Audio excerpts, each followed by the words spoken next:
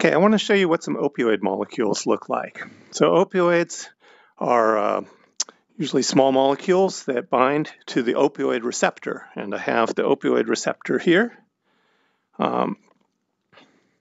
It's this dark green part. It's on the surface of your neurons, specifically at junctions between neurons, at synapses. And part of it is sticking outside. At this end, you see in here in the middle, there's a little opioid drug in this receptor. Okay, this is outside of the neuron. And then on the inside, there are these other colored blobs here, proteins. They're G proteins. And when an opioid binds, it releases these G proteins. They're able to move around then on the inside of the neuron, on the surface, and they cause changes to how the neurons signal. Calcium, they affect how calcium and potassium ions flow through the membrane, and they also affect gene expression within the neuron. Okay, so we're going to take a look at some of the different opioids that can bind to this receptor. So first, let's take a look at morphine. So I'm going to bring up morphine here. Let's see. Show morphine. And let's hide our receptor. So here's morphine. It's this tiny little guy. I'll make him bigger.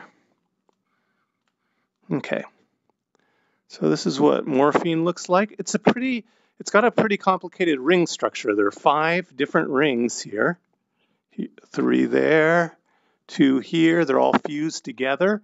This is a very hard molecule to synthesize for humans to make synthetically. So you get it from opium poppies. Even now, it was figured out how to synthesize it in the 1950s, but it's too complex. So we don't make this synthetically. It's grown in poppies. So morphine is a very effective, very strong painkiller. It also is a very addictive drug. It acts in a weird way. It doesn't block the pain. People who take opioids report that they still feel the pain, but that it doesn't hurt. Okay, so that's what morphine looks like. Let's take a look at fentanyl now. So I'll show you that. I'm going to hide my morphine. Oops, let's hide morphine. Come on, morphine, go away. Okay, so here's fentanyl. There have been a lot of opioid overdose deaths in recent years, and this drug is supposed to be one of the main culprits. This fentanyl is synthetically made. You can see it's totally different in its molecular structure. It's got 3 rings, but they're not fused together.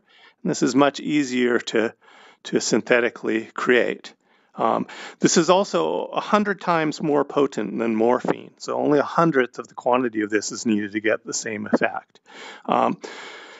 Further, there are derivatives of this. So you just add a few atoms off of the side to make other things like carfentanil, which also have these other drugs derivatives have been responsible for opioid deaths. And carfentanil, for instance, which is just different in a small number of atoms, is 10,000 times as potent as morphine. All right. So those are 2 examples of drugs. Let's take a look next at what is your body. These opioid receptors are naturally in your brain. What's the natural opioid? Well, there are endorphins. The word endorphin is kind of a contraction for endogenous morphines. So it's essentially morphine-like molecules that are native in your body. But these endorphins don't look anything like morphine. So let's look at one of them called beta endorphin. I'm going to show that, and I'll hide our fentanyl. So here it is. And what many of these endorphins are parts of a protein that have been clipped off in your body. So this is a peptide, part of a protein. It's 31 amino acids long. It's a chain. Let's see. I'll show you the backbone. So these proteins have a long backbone chain. So now I'm showing it as this tube. And this structure here, unlike those fentanyl and morphine that had sort of a fairly well-defined structure. This is pretty much random here. In fact, I made this model and it's just random. So let me just show you, we're going to take a look at the two ends of this beta endorphin. I'd like to be able to tug on them, so I'm going to do some little magic here so I can tug on them. I'll change my hand controller, and then let me find one end here and grab an atom. There we go. And let me pull on it a little bit here. Okay.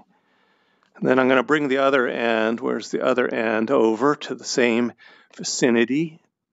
Come on. Let's drag him on over to here. Okay. So the two ends of this beta endorphin are kind of key parts. Let's see, let me hide my ribbon. I was showing you, so we see all the atoms again. And at one end, there's a specific sequence of amino acids. It's tyrosine, that's this guy right here. Here, let me bring this up a little closer for you to see. Tyrosine, a glycine, and a phenylalanine. Those four amino acids, and there are a whole bunch of different endorphins that are peptides like this, but they have this same sequence at the end: tyrosine, glycine, phenylalanine. But that's not the only important part of this. At how potent this endorphin is has to do with the other end also. And it's not completely known how these two work, or even how these two bind to the opioid receptor that we were just looking at. But somehow the two ends are involved. Okay, I want to show you one more opioid-like molecule. It's naloxone. If you get an overdose of opioids, this is the molecule that's used to revive you. Okay, overdose of opioids will suppress your breathing to the extent that it can kill you. So let's look at naloxone, the antidote. So hide beta endorphin, and here is naloxone, and it may look very familiar to you because it's got those same 5 fused rings as morphine. And if we compare, let me bring back morphine. Okay, so morphine's the blue one, naloxone is the red one. Here, I'll make it bigger. You can see that in many places, in most places, they're identical. There are a few differences you see over here. Let's see. Down at this end, there are a few more carbon atoms here, where the orange is longer than the blue. But it's almost the same as morphine.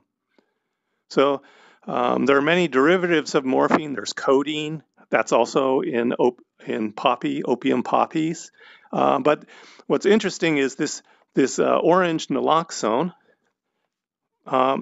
actually is what cures you if you have an overdose of opioids.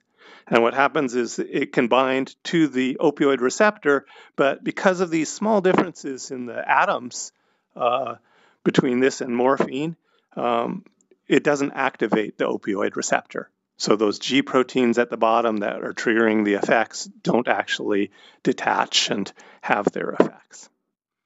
All right, thanks for listening.